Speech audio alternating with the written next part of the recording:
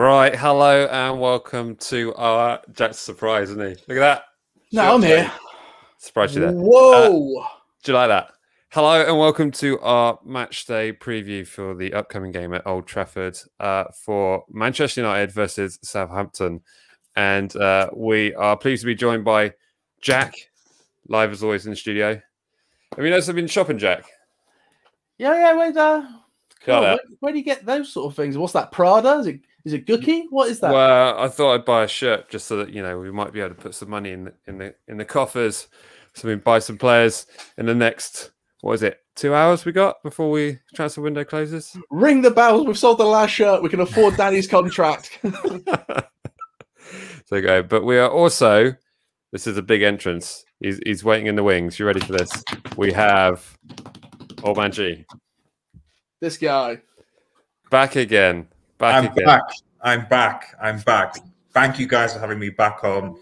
It's a pleasure. How are you guys doing? We are doing well. We're a little bit salty. I think is salty a good phrase to use? We've been robbed on two very dubious VAR decisions. So we've now had our bad decision, and it will eventually even over the season from there. So apart from that, we're all good. But and how are you? In terms of, I mean, I think last time we spoke, it was definitely Ollie's last game if he loses, and now you're winning the Premier League. So yeah, it's a lot has changed. I mean, if you'd spoken to me last week, I've been thinking, right, what's going on? But a lot of changes this week. A loss to Southampton. Sorry, not Southampton. Sheffield United. That's even worse. Bottom of the league. Arguably, in my opinion, two dodgy VAR decisions because he's clearly pushed behind. And that Maguire goal should have stood, but it is what it is. It evens itself out apparently. And then a draw to Arsenal, and suddenly, where we look like we're struggling. So I think that this game, from a United fan and Ollie's point of view, is kind of like if we're going to be even contemplating challenging a title, it's a must-win. But our home form does worry me. Yeah, I think it's it kind of feels like for both teams. I mean, I think we both had very dubious decisions go against us recently. I mean, just briefly talking about ours, I went to the time and the effort of actually finding the images. As painful as it is to look back at those terrible displays, we had two. The first one being this one, which was our blatant and obvious handball. Jack, have you had any more feelings in regards to this incident? Anything that makes you think, actually, yeah, I suppose it's a fair call? No, not really. No, I thought I was right at the time. My opinion hasn't changed. The only thing that's different is every time I try to forget about it, I find, you've made another clipped up video of us acting really depressed to it. So every time I think I'm over it, you send me another video of us being depressed. So it's hard to get out of this hole right now. It is. I'll be honest with you, Jack. I thought it would make me feel better, but it hasn't. No, it's stop even doing just. it. I know. I'm sorry. I keep looking at that. And then the other one we had, same game. Would you believe? Same game. Is this one, which effectively we're now telling our players to roll up their sleeves when they play football, so it can be called onside. Another thing I'd like to point out in this image, if you actually have a look at the ball, it's moving. So the ball's already been struck. So it literally robbed. So let's move on. You need to stop looking at the pictures, mate, because I can imagine you've stayed up late and last few nights looking at these pictures. Well, I think you put it perfectly. When I sent you that meme, it was just like you just wrote two words: "It hurts." Yeah, it's just perfect. So I was having quite a nice night, and then do you remember when you were really miserable? Watch it. Remember when you were angry at referees again? Watch it. That game we want to forget and put in the past. Here's something to remind you. Yeah. All I want is just a game that doesn't have any ridiculous referee or VAR decisions. So it's Mike Dean tomorrow. Yeah. It all shapes up to be just another. What are we gonna do? Always Mike Dean, man. Oh, jeez, this guy needs to retire or something. It just. Anyway, guys, go on. Why did you depress me like that, Mike? Oh man, Mike. Oh yeah, now he's on our level. Yeah, bring him down. Mike. Bring him down. Welcome to our world. This is how fun it gets. Yeah. So But looking at it from a Southampton point of view, we'll put the Aston Villa game in the past. It's all done and dusted.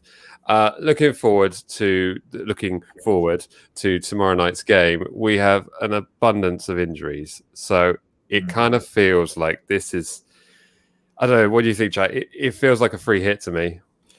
That's where I'm at. Yeah. That's how confident I am. It's not easy.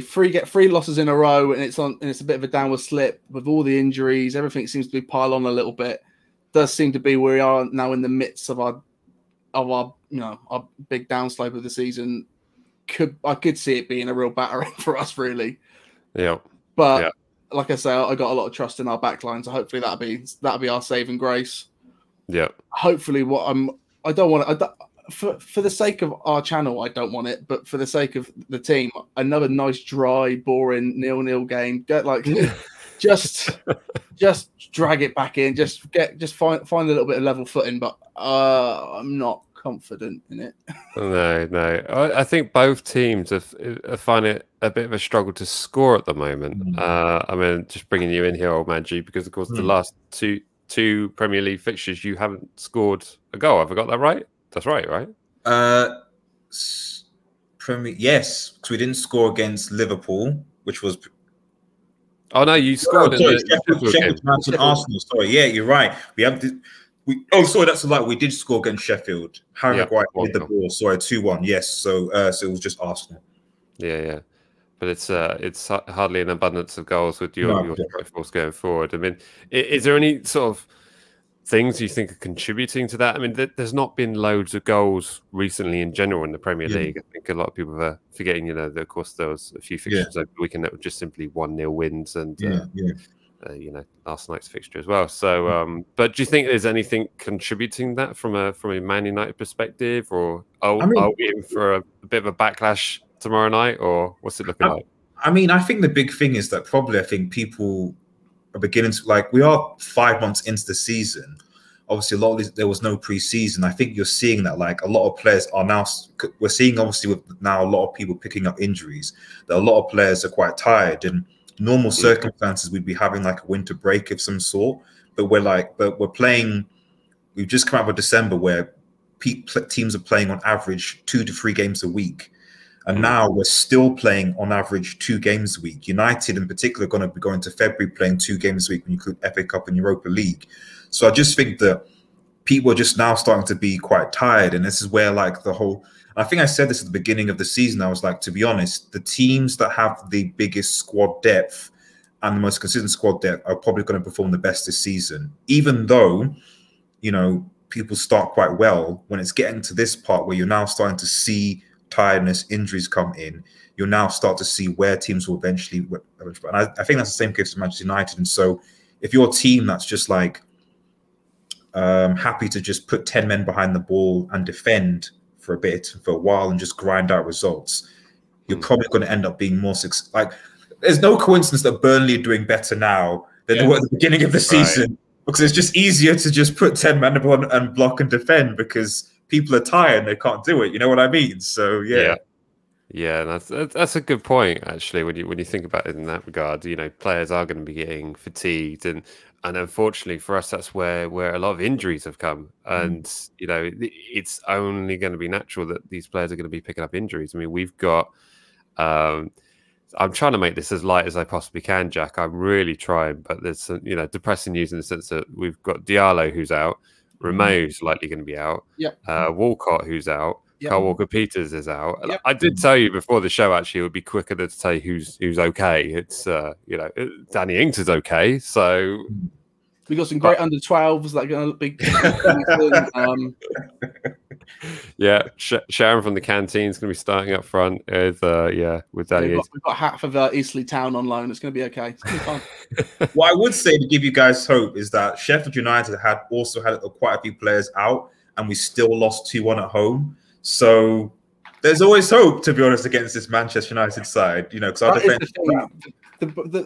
We've just got to hope what sort of Man United team that we get. If we get the Sheffield United one, it would be fine. But you've got so much class in that team now that they can turn up. It's just whether they do or not. Or not. It's completely on you and how you decide to play football. It's exactly that. It's that kind of we're hoping for a flat, lacklustre performance from Man United. I mean, the opposing fixture at St Mary's, that second half, you guys destroyed us. Absolutely tore us to pieces. It was a kind of like at halftime we were like, "Wee, Yeah. this is great, going perfectly well." And then all of a sudden it was kind of like, what's happened to the team? And then at 60 minutes you sort of suddenly realised like this is going to be a long final half hour, and we're totally outclassed. And yeah, we couldn't even complain about the goals because they were all really good goals. Oh, damn! They've done it good. They've done it good here. There's nothing we can't complain about any of these. Losing in stoppage time and Fergie time and all that kind of stuff. It was kind of like you could see it coming. It was coming, and we just had an Edson Cavani masterclass. Yeah. So it just yeah. We'll see what happens. But are you predicting a similar kind of performance from United to that one, or how do you think they're going to line up?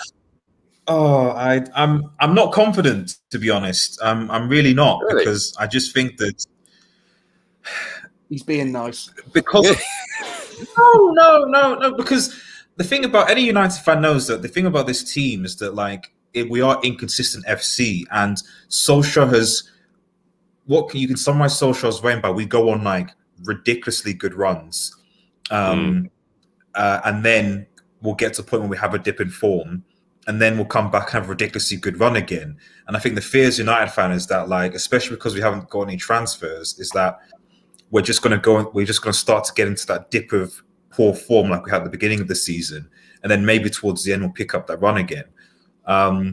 So it looks like certain players are lacking a bit of confidence as well. So at the time, maybe like Rashford and Martial, to be honest, haven't really been that great as of recently. And so really, unless Pogba or Bruno turn up and do something, there's not really a lot left.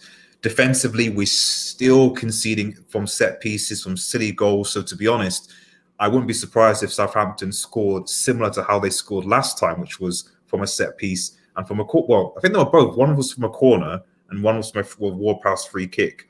So I wouldn't be surprised if you scored again from those, because we haven't actually changed. We still concede from those. So I wouldn't be surprised if this was a draw. And on top of that, our home form has actually not been that great compared to our away form. So I'd be a lot more confident if we're playing away from home. But for some reason at home, we just seem to not be able to do it. Interesting. Wow. Well, I think if you ask my Southampton fans, I can see a few in the chat section here.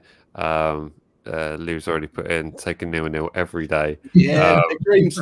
Big dreams. It's like we're literally, we're about 23 hours before kickoff, and we're all like, take a point right now, take a point right now. Yeah. But Jackie, are you feeling as confident as? Hey man, I'm always confident. You can never knock me down.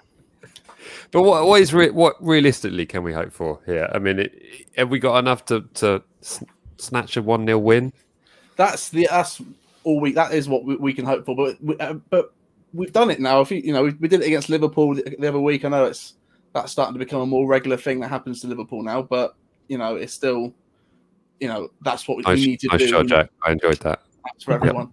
We are the kind of team that can just get that early goal from a set piece and then shut it off pretty well. It's just there's a lot of times we tend to switch off when we're shutting off. Like when we were 2-0 up, we just were like, well, that's that done. We can lock this down, good to go. And then we were just made to look like fools. So do you find it a bit weird that we're able to hold on to a 1-0 lead, but we're not able to hold on to a 2-0 lead? Have you noticed that? Yeah, but that's just like Masters. That's only score one. Hold on. Fine. Two. Game over. I understand. That's just a feeling that's built into me, though, as a Southampton fan. It's like, right. 2-0, I don't like that. I don't like 2-0 at all. 1-0. 2-0, Bednarek, get one of them. Definitely. Yeah. Well, that's the record, isn't it? That I think that's why it happened, is all the Southampton fans in the chat saying, well, when Bednarek scores, we lose 3-2, and it was just that over and over and over again. It just willed that game into existence. And the more they said it, the more it was like, well, there's one, there's another, and there it is. Right. So do you think if your defender is scoring, do you think he thinks that he's like a striker or something, and he forgets his defensive responsibilities? Yeah, he's like, I can let this one slip. I've got a bouter today. Don't worry about it. He thinks I've snagged a header. I'm going for the perfect hat trick. So he's looking out for his left and right foot going forward. So that's basically what he's doing. There's an extra bonus for defenders who score on the brace. They get a real big. He's in his own fantasy league team. He's like, right, I'm going to get these points today. So, but yeah. So let's have a audacious time of the show. Let's talk about our score predictions. As always, we like to let our guests go first on this show. By the way, in the chat section, if you stick in all your score predictions now, we'll be going through those shortly. Let's go first. Oman G, what are you thinking? Oh, 1-1.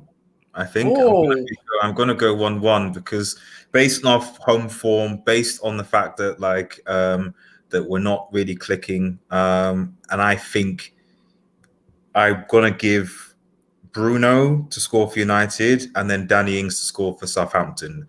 Because even though you've got Danny Ings, I still think, because I suspect, I could be wrong, but I suspect he's going to play Lindelof and I'll say it before him. If Ole Gunnar Solskjaer plays Eric Bailly, I think we win the game quite comfortably.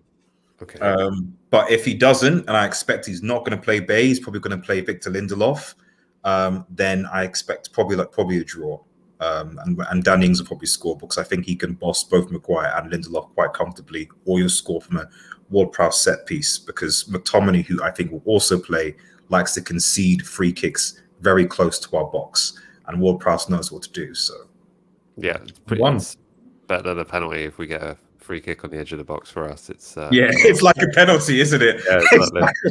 Actually, when we get a penalty, said, "Do you mind if we just take it outside and stick a wall in?" And we're kind of better at those.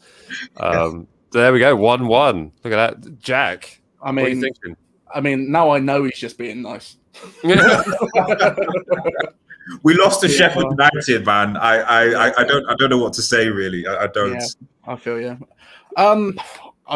Same as the things we've been saying. I think it'll be 1-0. Again, I would have honestly thought the same. When you see Lindelof and Maguire playing together, you always see Maguire seems to either be overcompensating for Lindelof, or they just don't pair well together. Although separately, they're pretty good centre back. So if those two start, I will be more confident. Especially with everything you said. But yeah, a real tight 1-0. That's what I think it is. But it could very much go the other way. Wow! in a big swing of a way. If I was on your show, I'd be like, yeah, you'll probably win this 5-0. 5's a little high. 5, not 5-2. 5-2. That's more of a Southampton score. 2-0 up, and then that's fair. As long as we get a couple. What am I going to go for? Joe, if we do get a win, it's a big if. It will be a smash and grab 1-0. And on this show, as you know full well, I'm not allowed to predict a draw. No, it's not allowed. That right, Jack? Is that still standing? It's not allowed. Yeah, that's not what this channel's about. This channel is about a biased opinion. Exactly. So there we go. I reckon it's going to be a smash and grab 1-0 win. So there we go. Did I get that in there? Was that sneaky enough? So let's go over to the chat section. Let me see who we got here. Got Tom in the room. Tom reckons it's going to be a 1-1. Tristan would love a 0-0. This is where we're at as Saints fans. We'd love a 0-0. So there we go. Real slap in the face when I watched like the intro to this, and it's us like watching us go top of the league, and then 10 minutes later, I know, right? An optimistic 0-0 would be good, wouldn't it? Yeah. Well, real transformation takes real honesty. So we're at the honesty stage of this process at the moment. So optimistic 0-0 from Lou there. Kay's going for a 3-1. Man U hefty injury list is not helping, in my opinion. Absolutely right. We'll get onto that just shortly. Judah Tyler's going 3-1 Man U. So it's even in the consensus that this might be in the favour of Man United. Yeah, so we shall see. What's this from here? Let's leave at least something for them, not allowing Williams to leave. Yeah, good point. Yeah. Why are you holding on to Brandon Williams? Have you not seen? I've got no idea. I've got no idea. Third choice. I've literally got. I mean, I'm about to, once I finish this at about just about 10 after 10. I'm about to have a long rant about the diabolical Manchester United way that we handle transfers. You know, letting people go, signing players, and I've got no reason why we didn't allow Brandon Williams to go to get Premier League to go to you guys. I've got no idea. Yeah, no idea. To put it in perspective, our second choice left back, Jake Vokins, we've just loaned him to Sunderland. Second choice. Your third choice, is not being allowed to leave, and you know, complain about squad depth. It's madness. I just don't. I don't get it. I really. It's weird because there are certain positions where we have multiple players in that position who stay and aren't allowed to leave. So, for example, the left back situation and also the goalkeeping situation, because we have Henderson, De Gea, and Sergio Romero. Sergio Romero is not playing, wants to leave, and we're like, "Oh no, you can't." And go, "Why not?" But then, in the areas where we are deficit, like as a centre back or right wing. There's even no interest, no talk, no discussion actually going to find those players. So the United board recruitment in that respect is a bit crazy. You should allow players to leave, get them off your wage bill. It's clearly or even exchange. You know, I take Bednarak, to be honest, at Manchester United right now. You know, like any of the Saints defenders, if they want to come to Manchester United and become part of a title charging team, you know, we can exchange. We give you Brandon Williams, and you give us Vestergaard or Bednarek, and it's happy days. That's even when you say that, you know, that's not an equal balance at all. Vestergaard's worth at least one of Bruno Fernandes' shins. At least one of them. Well, that's a difference time makes, isn't it? Because I remember when we used to joke on this channel about allowing Vestergaard to leave for Leicester for 50, 60 million, and now we'd just be like, yeah, it's about right, actually, that price point. So yeah, that definitely is where we're at. I've just seen in the chat here that apparently Minamino is linked to Saints. That's interesting. I don't believe this chap. Really? This has Fabrizio. I usually look at Fabrizio Romano. Who gives me transfer news. I mean, have a quick look, because that would be a very weird one. That seems like a very weird one. Yeah, you've got us guessing on the red and whites. Yeah, I haven't seen Fabrizio Romano tweet it. That's yeah, but you've got the more reliable source of our chat. It's the Athletic advert, you know. There's some. It seems to be going on Twitter actually. I think Transfer News Live, Southampton advanced David Ornstein, who's quite reliable actually. Thank God somebody knows. Wow, that is actually so. Yeah, at David Ornstein. So 10 minutes ago it was reported. Wow, there we go. Interesting. See, at least you're doing something. You know what I mean? Like we can't. You at least you're doing something. And I really can't believe there's no centre back movement at all. You know. Yeah, it's amazing. He's crazy. I just want to bring up this comment here. It's amusing me. Two things guaranteed in life: death and Mike's camera dying. 100%. This camera needs to have a little refresh, little tap on the. So there we go. I want to bring back to your mention earlier, Olmenji, about the back four lineup for you, because you said about if Lindelof starts, you reckon it'll be a draw, and if Bailly starts, you reckon it's going to be. Tell us more about that. What do you mean? Simply put, Eric Bailly is our best defender, right? Without a shadow of a doubt. But more importantly, Eric Bailly. When we play Eric Bailly, the team plays differently. So we tend to press more, tend to go higher because Eric Bailly basically has a lot more pace, a lot more recovery pace, and is an all-round better defender. You find that likes of Maguire or Fred or McTominay, whoever it is that's in front of him, don't necessarily track back as much and so as a result, the forwards, the front players tend to press forward, tend to go because they know that Eric Bailly can basically. So even if Danny Ings gets a ball over the top, etc., Eric Bailly can catch him, win the ball off, and it's fine, and the attacking plays can continue. The problem with Lindelof is that Maguire is that they don't have that pace, and so they often do get done on the ball of the box. So you often play two holding midfielders, which is usually Fred and McTominay, or sometimes Matic and Fred or Pogba in that position to come back to help protect the back two. And so the attacking phase of play tends to be a lot less intense, if that makes any sense. We just play. I think one of the reasons why we even actually got our run of wins was because I think Lindelof was out of a back injury and Bailly was actually playing. And we were able to continue to press and push like the Wolves and Burnley, etc., because he was playing. I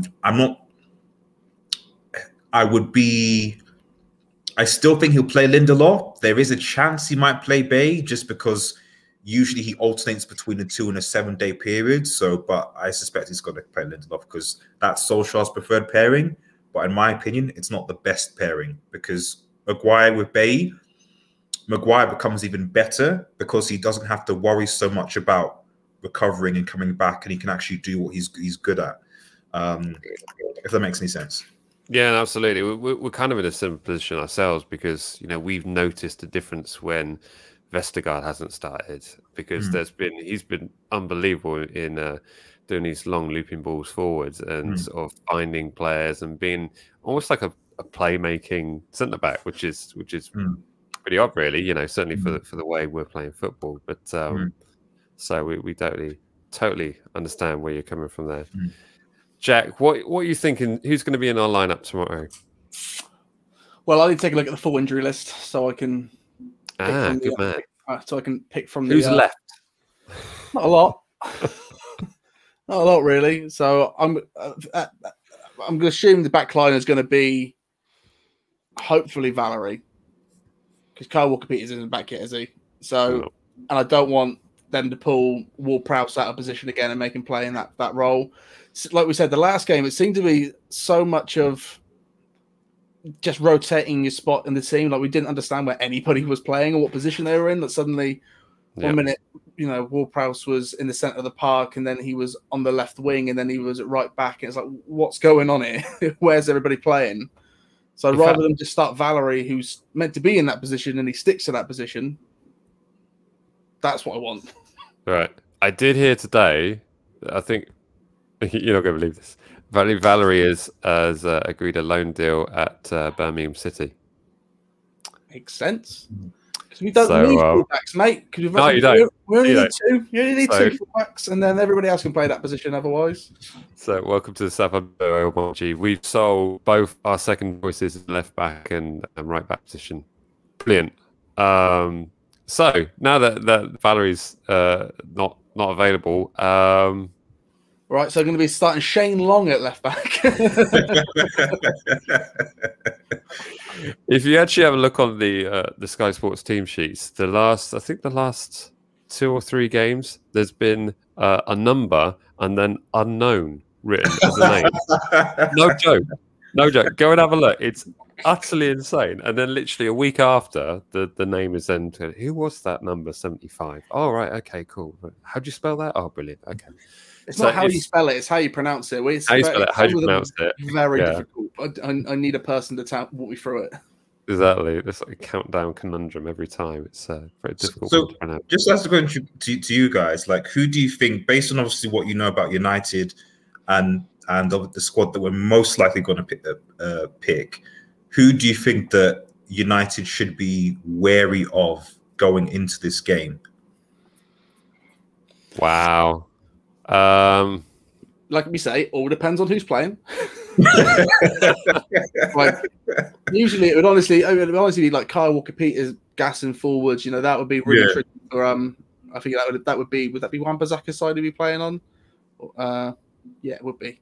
So that would have been difficult. Going forward, Diallo has been absolutely incredible in the middle, but now he's definitely out for the weekend. So out for a long spell.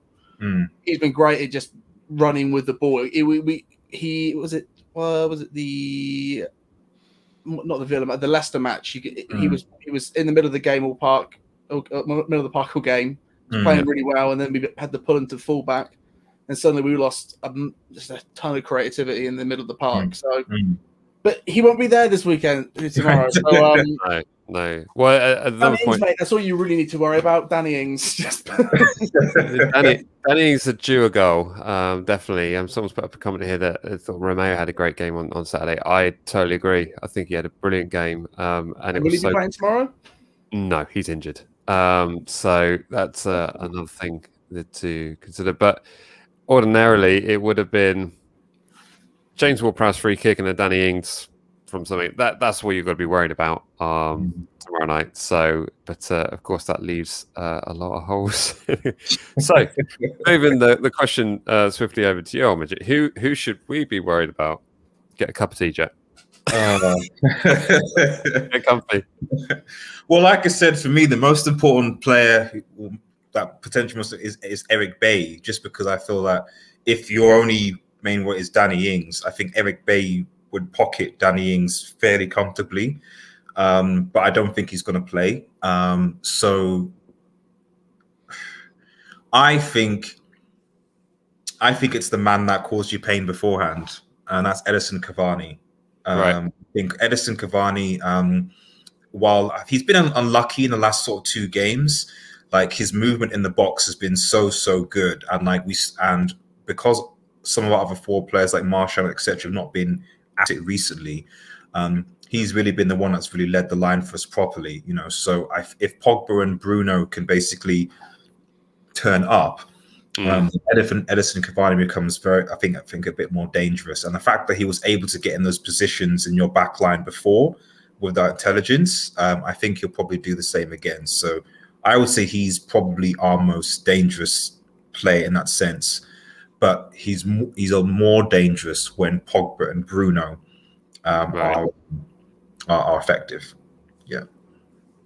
Yeah, I totally agree. I mean, just thinking back to that term fixture at St Mary's, I mean, it was just devastating. I mean, they were talking about the pace, but it was just the knowledge of like where the ball was going to be. That sort of intuition of the ball's going to be played there, so I need to be there, and already diving for a header that's suddenly going to be going to play a ball onto the top of my head. It was unbelievable, and it was really sort of back to the glory days of Edison Cavani playing at Napoli and doing what he does for all those. We were all making so many jokes when you signed him.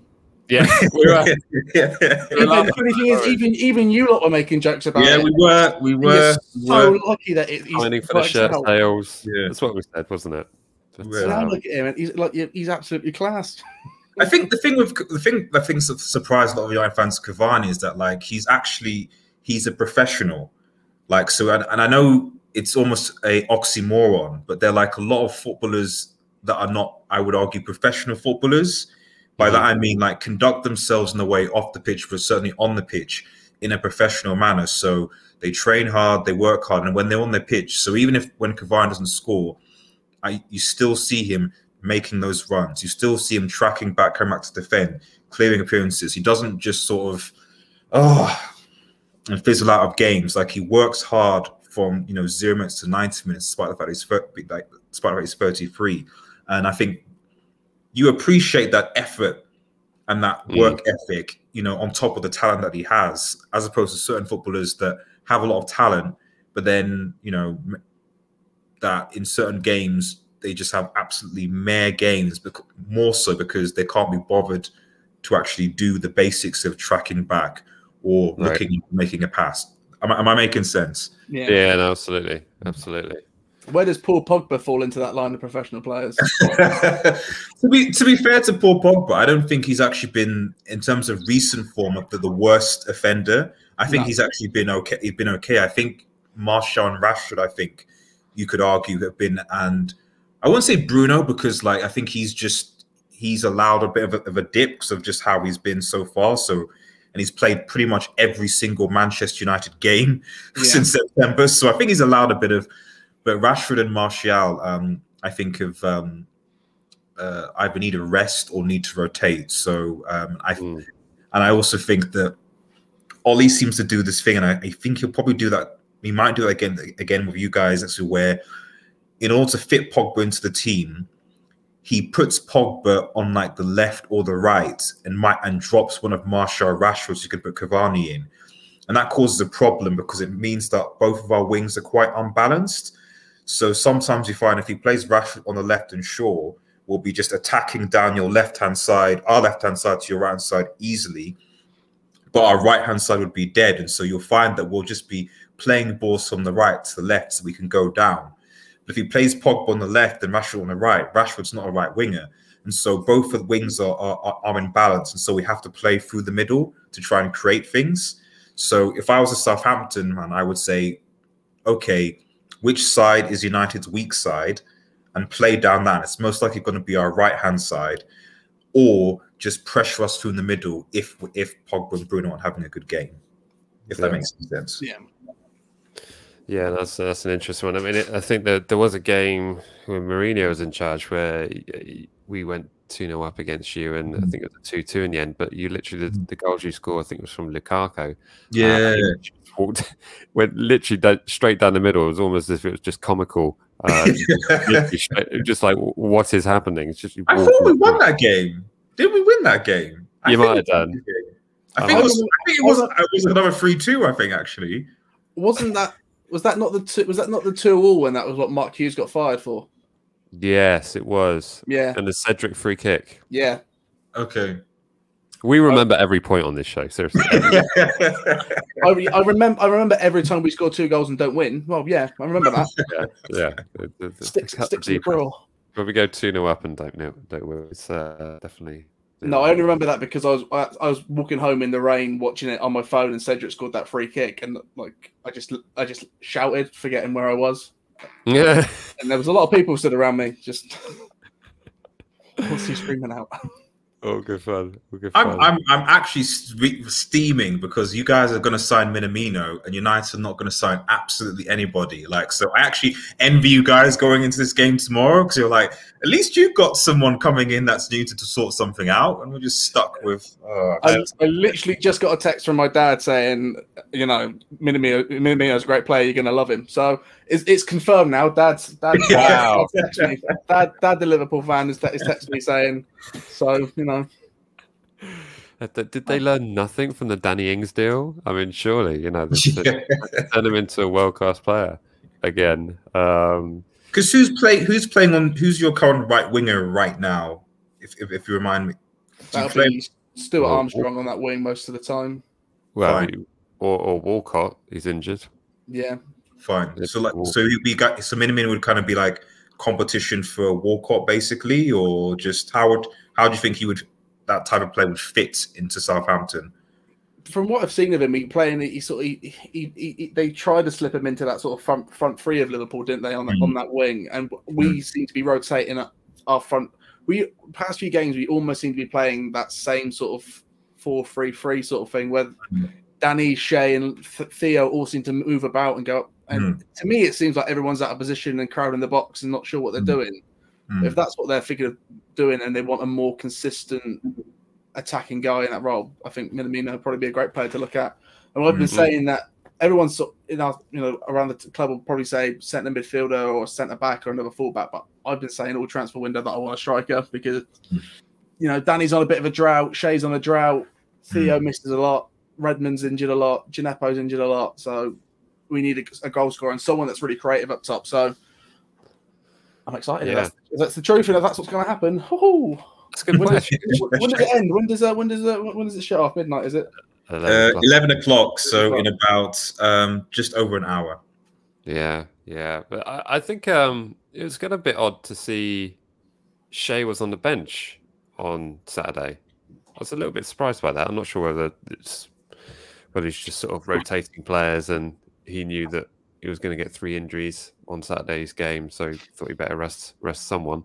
But yeah, I mean, probably see him back in the squad tomorrow. But I think my thoughts on Minamino, he always looks like he wasn't particularly welcome at Liverpool. Whenever he came on the pitch, he always looked like everyone was just kind of like, Well, it's funny you say that, because a Liverpool fan I know was telling me that that there seem to be some issues in behind the scenes of dressing room where like in Liverpool it's a kind of like I wouldn't say a clique, but a very closed family kind of thing, where outside some sort of I'm getting the impression that I don't think there was as warmer reception to him sort of coming in, as it were, and maybe he's just been on the periphery, and I think that's probably affected how he's performed in training. So Klopp has kind of just said, we're not doing the most, etc. So I think is probably what's happened with him.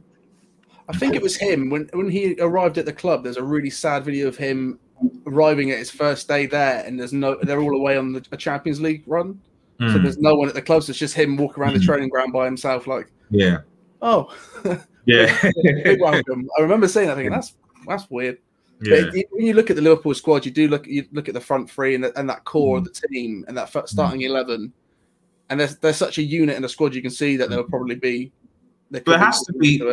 You've seen in Liverpool, there has to be competition eventually, because yes, Salah scored 2 goals against West Ham, great, but they didn't score for, was it 4 or 5 games in a row or something, before then. So I don't think Liverpool can rely on that front three indefinitely. They're going to have to bring people in. It's that thing that Fergie was amazing at, was refreshing the squad when things started getting dry. You're not safe with it. And Benitez. Look at Van Nistelrooy was there for was it 3-4 seasons? Not there a lot long at all. But in that time, I thought you think he's done amazing. When you look at the amount of Premier Leagues you won with Van Nistelrooy, you think, oh. No wonder he didn't stay around that long. It was always that thing in this league. You need to do that, and I think it's the same sort of thing that's happened at City, where all these players have aged out and they've bought poorly.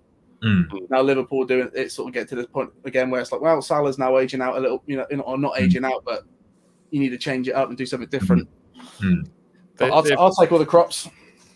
Yeah, absolutely. Well, Liverpool appear to be scoring again, so they're back to normal. But it was quite bizarre to see them not. I think it was they hadn't scored in 700 minutes or something like that. Yeah.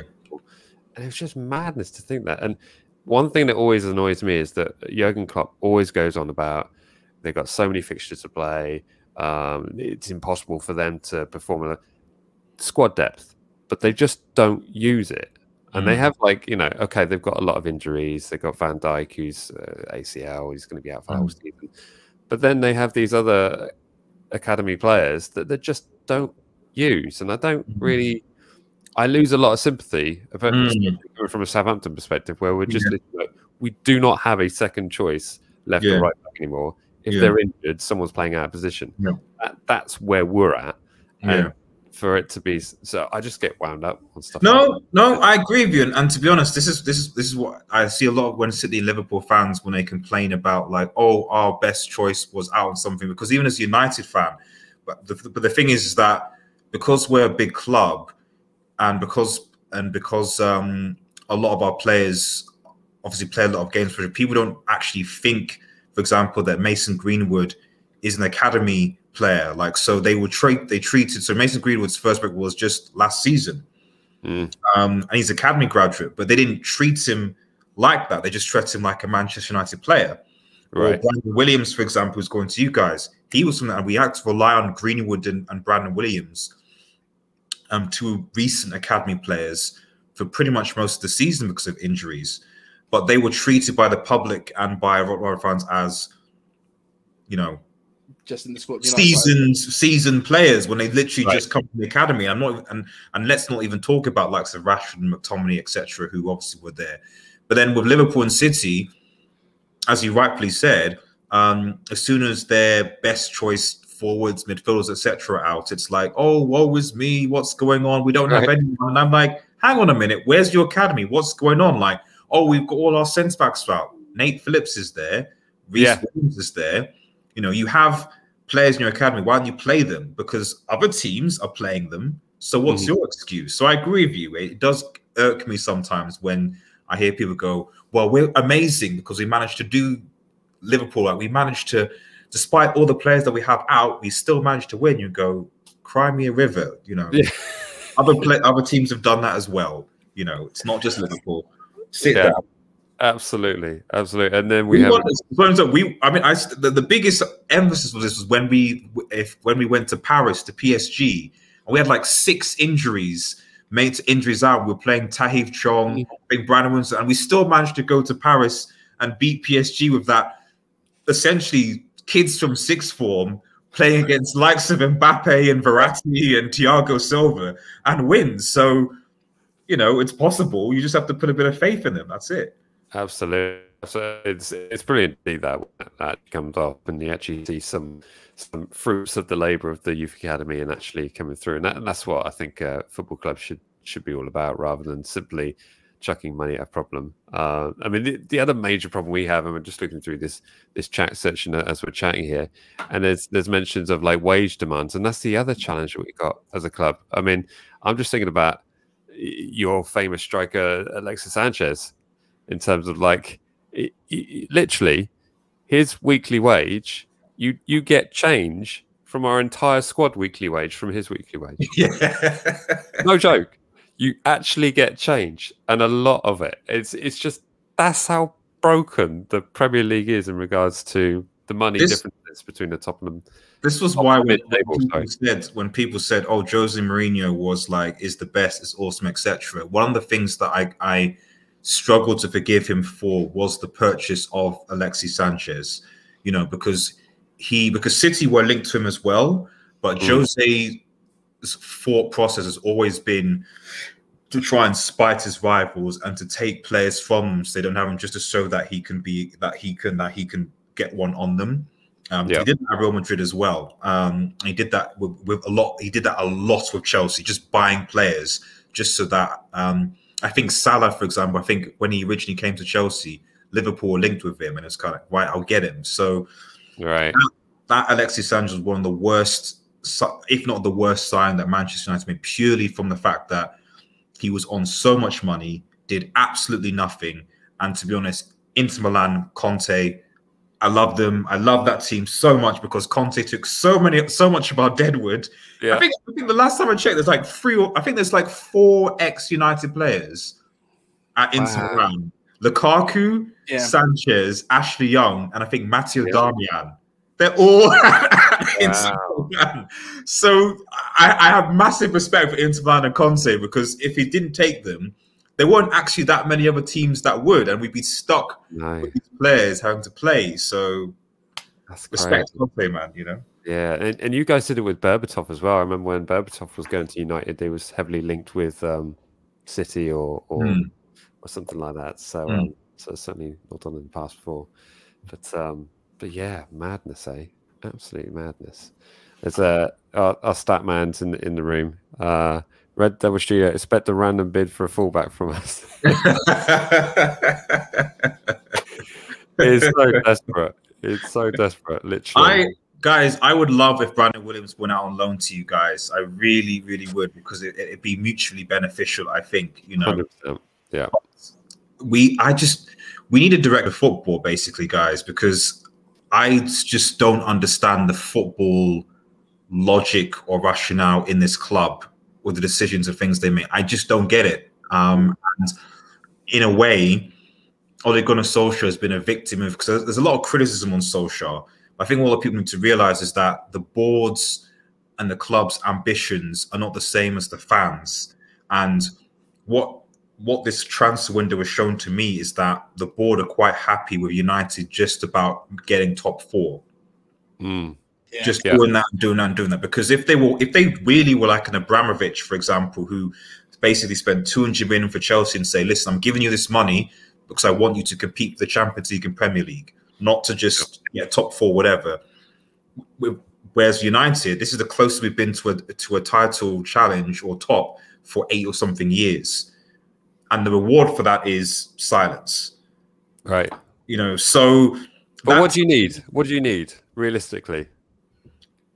In the next hour and 10 minutes, what do you need? Ideally, a centre back and a right back, I think. Okay. That would be any centre back, to be honest, just because Rojo is leaving. Phil Jones isn't a professional footballer. He just isn't. I take Mike. I'd rather like Mike. You go and you take Phil Jones' spot. You know, so like that's. I know United fan will disagree. You know, if you want to go and replace Phil Jones, please do, because he's not a professional footballer. I'd see if my wages will match. It's fine. You know how much he's on? You know how much he's on? Scare me. Go on. He's on. I'm fairly sure he's on 200K. Yep. Money well spent. That money well spent. You could have Danny Ings 3 times for that. Don't let him know that. Shut up. Well, we could exchange. You give me Danny Ings, and we can give you Phil Jones. In fact, you don't have to pay a transfer fee. You don't have to pay a transfer fee. You can just have him. You know, like just off the books. You know, so he's off our. Nah, it'd probably be in the contract for Brandon Williams. You can have Brandon on loan, but you've got to sign Phil. Yeah. That's why you didn't take him. That's why you didn't take him, because you're like, we don't. Seriously? How has that? Was he on like a 5-year deal that happened? Yeah, it was. It literally I think just when Solskjaer was interim, just when he came in. So he wasn't on Solskjaer because he was interim coach or whatever. So he wasn't in. They basically offered Phil Jones a new 4 or 5 year. I have a feeling it was a 5 year, but 4 or 5 year contract, just like that, based on I don't exactly know what. And this is what our club does. They just offer contracts to players just because it will be cheaper to offer a player a new contract than go out and sign a replacement for that player, or actually try and lease that player out to get some money back from him. That's why we offer contracts to Matic, I think, is 32, 33. Offer him a new contract. You know, most big clubs don't offer big contracts to players that are above 32, 33. No. Necessarily prove or demonstrate. I mean, you even seen the thing with Ramos at Real Madrid, for example. Yeah. You know, they don't do that. United, of course we do. Of course, we do. I bet he's got a statue in that contract too. The Phil Jones end. Oh man, this 200 grand a week. That's just insane. Wouldn't have Phil Jones for free. That pretty much sums up really. But oh my goodness. Sorry, I'm in shock. Actual shock. Don't be. You know, son. What have we got for that 200K? Just nothing. He's just been injured for basically most of the. Oh no, we got one thing. He made a cameo against Sheffield United, I think last season, and conceded 2 goals. That's basically solid. It's a solid performance from the man. Solid performance, really. You know, he got taken off at half-time, and we came back to draw the game. Absolutely crazy. Wow. Are you sure you guys don't want to take him? You know, we'll pass. Do you know what? I think there's a pub team around the corner that are looking for some players.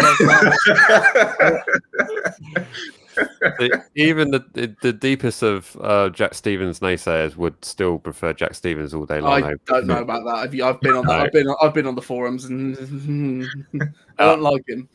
I don't think you know what playing with Phil Jones is like, though. This is also one of the reasons why no one can argue for me that Sir Alex Ferguson is the greatest manager of all time, because somehow he managed to win a Premier League with Phil Jones and Chris Smalling as centre back. That's why for me he's the greatest manager of all time, because I don't know any coach, even Pep Guardiola, that could win a title with that man as a centre back. I just don't know if it's possible. I just really, really don't. It is absolutely crazy. I mean, just thinking back to the last player I think we had on a 5-year deal was Fraser Forster, and that was the time of Les Reed, and that was done. And effectively, he was on like 120K, and we were thinking, like, oh my goodness! And effectively, he was good for a season, and then he went out on loan and was far and beyond our most explosive player, and he was 3rd choice keeper. So it happens to the rest of us as well, but my goodness. Yeah, but look at him now, 2nd choice. Yeah. Living on up. Yeah, where's my man? I haven't seen Phil. I mean, you can ask where actually is Phil Jones. I don't think people know where he even is. So it's a pretty good job, actually. You get paid 200K a week, and no one knows what you're doing, where you are, or where you've been. Yep. It's pretty good. Good life. That's a sweet life. Good life. Absolutely. Oh, dear. So just looking at some of these predicted lines, someone's putting a predicted lineup in. Ooh, okay, yes. So omitting Valerie's, because of course Valerie's gone off to Birmingham City. Oh, I don't know about that yet. I don't know about that. No, I don't know about that one yet. not concrete. I don't know. Let me look. But looking at this lineup, if Valerie's still with us, I think that's probably a good shout in terms of who we'll see. I'm guessing it would be, yeah, that would be all right actually. That would be okay, and I think Gineppo's fit as well. Yeah, so it's that middle of the park. I'm slightly worried about with no Romeo and no Diallo. It looks like Josh King is going to Fulham, so I think the Leicester fans are out with that. So see, he was rumoured for us as well. We were apparently looking to swap Shane Long for him, but that seems like another good. I'm glad we haven't got that. I'm glad Fulham have got that. Same reason I'm now looking at it going, I'm glad they got Loftus-Cheek and we didn't. You know. I used to get excited when Fulham signed a good player, but now I'm like, nah, not going to change anything, is it? Yeah, absolutely. Valerie in talks with Birmingham City, apparently. So we do. Well, we need players, need anyone. Yeah, you and me both. We don't need Phil Jones ever. We'd rather play with 10 men. We've got through this entire episode without talking about the officials tomorrow night. And I understand. I'm just going to bring it up briefly. We have Mike Dean as the official. And get this, Jack. Guess who's the on VAR? Yeah, I know. Lee Mason. You could not write this. Literally, it's. I honestly don't know what they're going to do tomorrow night. I mean, whether or not Mike Dean's going to try and make up for something and immediately step on the pitch and send off Pogba. I don't think he can do that. But I wouldn't be surprised. Mike Dean does tend to like to just book United players all the time. That's the question. It's more, what side is he going to play? Is it going to be we're going to see a few Bruno Fernandes penalties, or are we going to see a few red cards? Because it's going to go one way or the other. How do we wind up Bruno Fernandes? Yeah, that'd be the way to look at it. But I'm seeing lots of chat about this Minamino thing. I think it's pretty much. Is it happening? Well, it was David Ornstein that tweeted it, and David Ornstein is very reliable. So yeah, mate, it looks done from everything I can see. Wow, that's pretty exciting. That's fun. Happening live on the show. Look at that. Oh, Fabrizio Romano is actually, the agreement between Southampton, Liverpool, Tuxedo is imminent, as per David Ornstein. Deal expected to be completed on loan. So when Fabrizio is even tweeting it, then you're kind of like, okay. Wow, he's having a medical and everything. Look at this. It's a good signing. I think that's a good. So he might. Well, it'd be too late to start, obviously, tomorrow, but maybe in the weekend, getting him in that position for injured Wilcott as well, who's obviously out. Yeah, I think. Yeah. Yeah. Wow. Man, that's crazy. Well, we're about to approach the hour mark, which is probably the longest preview show I think we've ever done. Ever. Yeah, good job, guys. But we haven't done one in a while. But considering these games are coming very thick and fast, it's kind of difficult to squeeze them in because you've literally got 24 hours before your next game.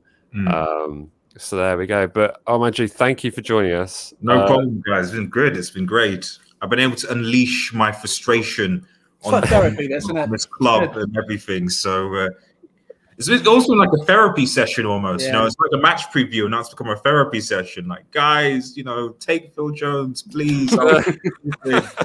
You go on everyone's show saying that. You literally just here to push Phil Jones. I try to. I'm going to bring Minamino's agent to just say, can you put this as a sweetener in the deal here?